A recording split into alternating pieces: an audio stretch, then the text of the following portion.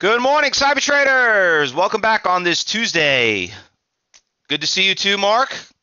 Hopefully everybody's all doing fine after the long weekend of this wonderful Memorial Day. Once again, let's give a round of applause to all those great warriors and those vets for great service. Thanks, guys. Appreciate it. Well, let me tell you, typical. I don't know about your weekend, but I'll tell you, I had a great weekend. I went to Jones Beach here in Long Island, and it was one of the biggest air shows in the country. Saw a couple of F-14s doing a couple of nice little air shows right on the boat. Beautiful day, gorgeous day, the whole weekend. Which as soon as I saw was going to happen yesterday on Sunday, I'm like, my God, it's going to be really slow today. I know so many people are just going to be like, why I got to rush to work? And you know what? You could see what's happening in the market right now. And I told you this was going to happen on Monday and Tuesday of last week. And then we saw it actually spilling into today. And I mean, on Friday, and now you could see it starting to spilling into this morning. Totally normal, and this is what you have to prepare to be a successful trader. There's times when to trade, there's times when not to trade, and that's why if you look on what I just showed you just here about a second ago, the phase 3 lesson where you can be doing live trading with me in class. That's why we're doing it tomorrow, because I know everyone's still hungover from the weekend and coming across over here. So that's typically normal. Now, and regarding with the market, I mean, I saw Ben just posted up a couple of stocks that are moving. I had them on my list. You could see it. There's really not that much going on out there. So you got to be very selective. I mean, there are a couple of brand name stocks that are moving, here and there, but nothing spectacular. I mean, maybe if you got lucky on some of the swing trading stocks, but other than that, I mean, you heard about the Fiat. I heard about this morning about the merger, they're looking to merger with Renault. So you got that news that's coming out, and you know what? Like, I'm looking in the chat room. I mean, even Mark even saying AMD moving after their weekend expo. I mean, for us to go down that road and trade AMD, we must be pretty damn desperate. I mean, let me just bring AMD here. I mean, like I said, to go to this extreme, that just shows you there's really not that much out there. Now, if we look at the big percentage gainers on the left, I mean, the big winner this morning at 8 o'clock this morning, the only one I found was the BIOC. I mean, very inexpensive stock. 2.5 million shares already trading pre-market of 25%. Look at all those great, beautiful iceberg orders out there. Just a gorgeous movement there in the market. But, I mean, what did it do? I mean, you started 8 o'clock this morning, went from $1.40 to $1.60. I mean, unless you're trading 10,000 shares, 5,000 shares, 1,000. I mean, listen, if you hit the bottom, you could at least pull 10 cents out of it. So you got to be really careful when it comes down to that regarding about the BIOC. Oh, by the way, Grant Brockway, are you in Ohio? I mean, my God, I don't know if you're part of that whole. I was also listening regarding about that catastrophe that you guys going on over there with the hurricanes and then the flooding and stuff like that. Holy God, unbelievable. I don't know if you're, or you down in Florida, Grant? Just out of curiosity, where you are. Hopefully your boats are doing. I know you have that marina down there. I'm gonna be careful. Geez, that's just terrible. Yep. Yes, you're in Ohio. Are you getting affected by it at all, Grant? I mean, is anywhere by you? You got power? They said what they said. Like 5 million people are out. Terrible, man. I pray for you guys to watch out. Okay, take care of you guys self over there. No, it's on the south. Okay, thank God. All right, that's good to hear. Well, listen, I think we all been affected somehow in our history in life. I mean, I got affected by Hurricane Sandy, Hurricane Irene. I mean, some of you down in Texas.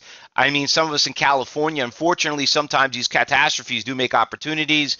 Remember, we made a lot of money trading PCG, taking the blame for the the fires down in California. So, I mean, it's endless. I mean, it's endless. But anyway, what's going on this morning, and what else we got going on? Just really quick regarding about what happened on Friday. We had the FL trade. Let me just fix my time frame here a little bit. For some of you that are new or missed what we traded, I mean, this stock got destroyed, went from 56 all the way down to 42. We got a little bit of a dead cat bounce on that one. The BIOC is basically, you know, we found it also last week, but she's also, kind of like picking up where it left off from Friday. So that one made the nice list. Pins. That stock is pretty strong. That stock, Pinterest, IPO went to 24, up to 35, came right back down to its support levels. And, listen, once it breaks that IPO price, that's a very bad sign. So it also was a good opportunity for a swing trade there. You could have got the opportunity, but I'm going to throw this back on the watch list. A lot of companies, by the way, come out with earnings. I can't believe Uber's already come out earnings. I thought they were allowed to come out earnings after they got to trade for 3 months, but apparently Uber's coming out with earnings this week. A lot of earnings, good earnings coming out. Costco, I think, is coming out. I got to check my list, but it looks like it could be a little bit of a fun week with earnings announcements. We'll change a couple of things around. But what also we got going on this morning in pre-market, so we got that one. We got Plain. That one also gapped up pretty big. You could see that one right there, but just kind of like stopped, AMD, I mean, really got to be stretching it and desperate there if that was the case. FCAU, which is Fiat, that one we already know about with the merger. ATVI, I think that is part of the whole deal, right? Is that no, Activision, Blizzard, that's the other. Okay, so this is another stock that's gapping up. A little bit on the expensive. Big issue with this one, though. Big spread, guys. Got to be careful of that. By the way, remember what we cover in class.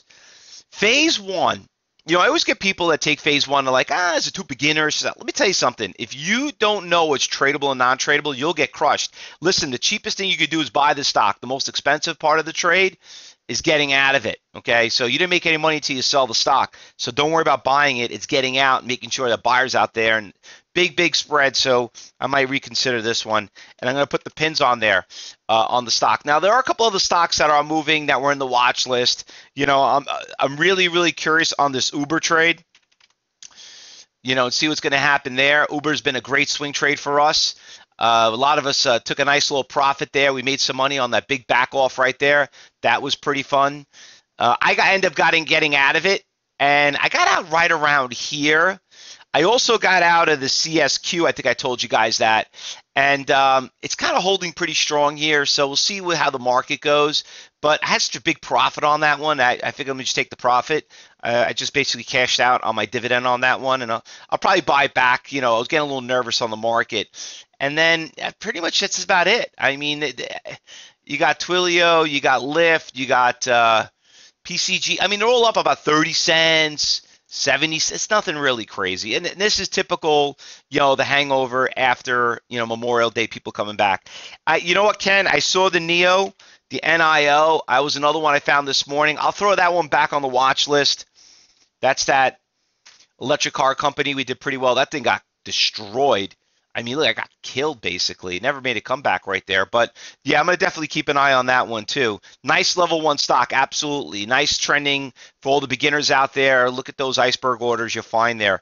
EEM, Terrell, gapping up a little bit nicely. It's up, got great volume, decent spread, but you got to be a little careful on this one right here. I mean, look at 10,000, 10,000. Look at all those orders. So not really a big EEM fan. Brian says, what about the TVPT? That one, it gapped up, took a little bit of hit from 16 to 15, really hasn't gone anywhere. I don't know. 9.7 million shares trade. It takes a lot to move this stock. Probably not.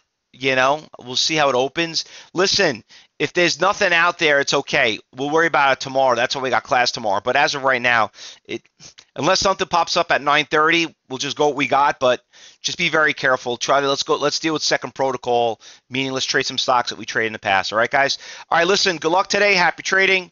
We'll see you back at 2:30. And don't forget, today is a very big day.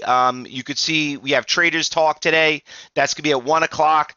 And then tomorrow we start the phase 3 classes with me, live trading with me, where we take everything you learned from phase 1 and 2.